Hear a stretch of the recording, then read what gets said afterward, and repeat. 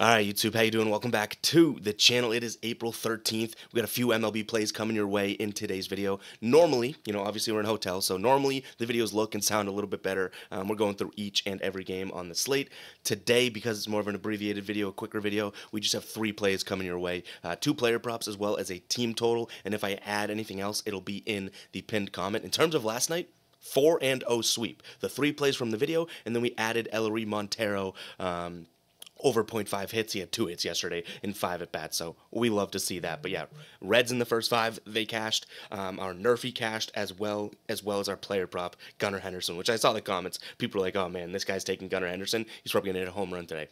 0 hits for Gunnar Henderson, so we love to see it. A 4-0 sweep. We also swept in the NBA, which is back-to-back NBA sweeps for us, so you know what? Maybe these short, quick videos are the way to go. But no, if you guys are new here, usually we do go through each and every game on the slate. I give you my lean on the side, give you my lean on the total, talk about any other plays like player props that we like within the game, but when we're on the road or in a hotel or, recording under different circumstances, we do kind of just make more of an abbreviated video versus taking the day off, if that makes sense. But nonetheless, hit that subscribe button, hit that like button. Let's try and sweep back-to-back here just like we did in the NBA. Starting off with a player prop here, and I'm looking at Jose Siri over 0.5 hits. You can get that for minus 130 over on FanDuel.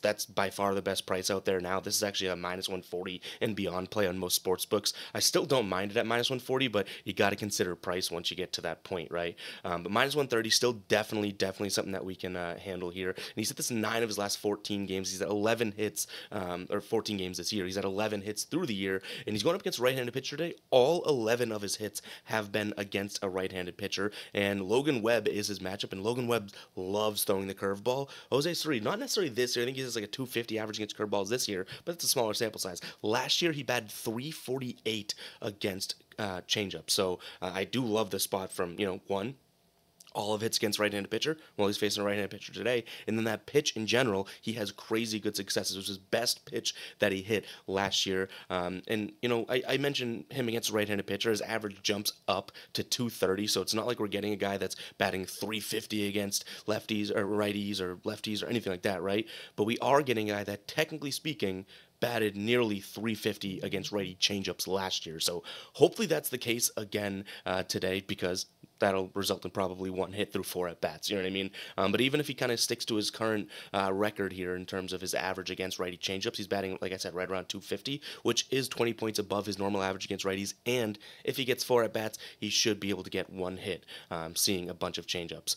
So pick number 1, Jose Siri, over 0.5 hits. We're definitely kind of targeting that matchup versus the trend. Even though he's hit it in 9 of his 14 games here, I still think that this is much like, if he doesn't say he sees 0 changeups, then this pick is chucked. I'm really targeting that pitch. But pick number 1 going to be Jose Siri over 0.5 hits here.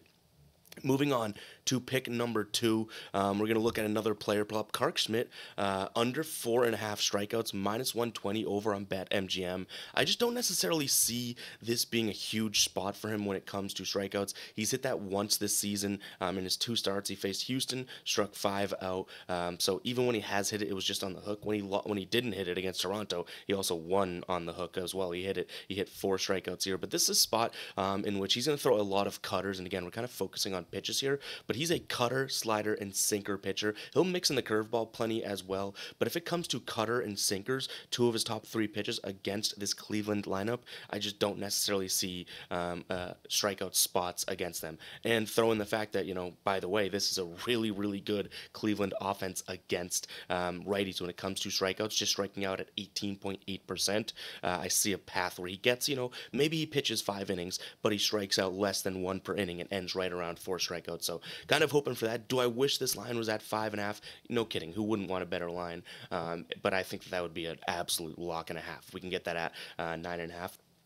So he has 28 plate appearances against this Cleveland Guardians roster, the current guys on the team, 10.7% K rate, 462 average, an expected average of 333, a WOBA of 453. So this shouldn't be a spot in which, he's fanning guys or even getting guys to swing and miss in the first place. And then you throw in the fact how Cleveland has been against righties on the season. I think this one gets the job done today. Clark Schmidt under 4.5 strikeouts here at minus 120. Now we move into our team total.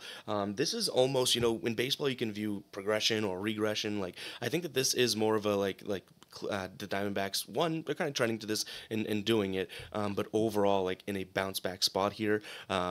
Due to the fact that their offense, they scored 6 runs yesterday, and if they do that again today, fine, they catch this, right? But you look at that and you say, oh wow, they had 6 runs, the offense looked good, right? It didn't. They had 6 runs, and I think it was like the 5th or 6th inning. So they only had 1 inning out of 9 innings. By the way, that's how much they play in baseball. 1 inning where they scored runs.